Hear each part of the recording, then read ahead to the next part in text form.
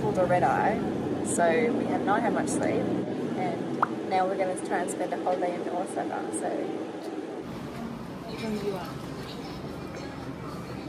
one choice. Only one choice. No, no, no, no.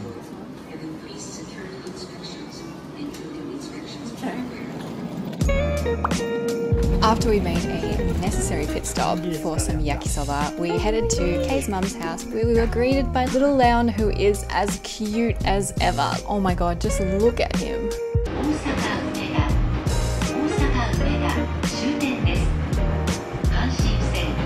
After we unpacked at Kei's house, we headed straight into Umeda, which is the center of Osaka, because Kei actually had a hairdressing appointment booked for that evening. So we figured we'd just go in a little bit earlier, maybe do some wandering around and see what we could find.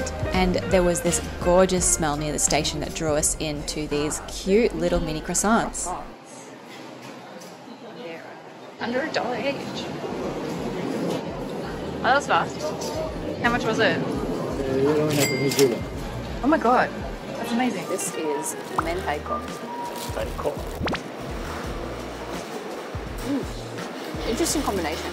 But it kind of gives ham and cheese vibes. In a weird way. But the bread itself is really nice. Let's try strawberry. I think this is the one that smelled really good. There's nothing inside, but the bread is a little bit like strawberry-ish. I like this. It's perfect. So in Australia, this would maybe be like a 8 or a 9, right? Sweetness. I'd say it's like a 6. Like it's perfect. Yeah, it's good. Sweet potato. Sweet potato. Oh. It's a very mild flavour. But at the same time, it's like very mild. So I'm like, wouldn't you just go for a plain one? Like it doesn't have much flavour. This is chocolate. Chocolate, yeah.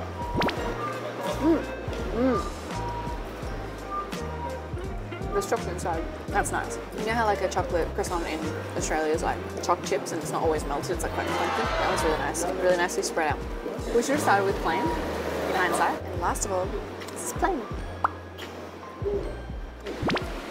A little bit of sugar on the outside, I think. But it's really nice dough. I would go back there. Especially for that price.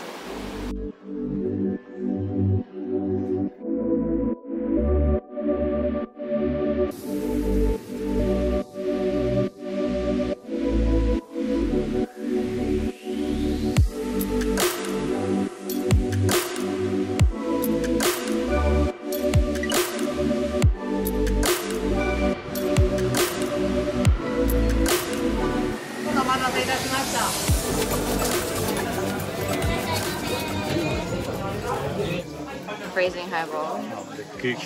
So Kei's new hairstyle and I found this cute little izakaya in one of the buildings at the giant Umeda station. We got some nagaimo, which is kind of like potato, but it's got a very different texture. It reminds me a little bit of daikon. Then obviously we got some cucumbers and a Osaka specialty, these kushikatsu, which are different types of meat and seafood that have been battered and deep fried on skewers. So this is yudofu, which is boiled tofu in a chicken stock broth with some yuzu pepper on top. And then we had some karage, because how can we not? And they were so juicy and delicious, totally different from the ones available in Australia. Oh yeah, and the total here came to just $25. Yeah. It's good.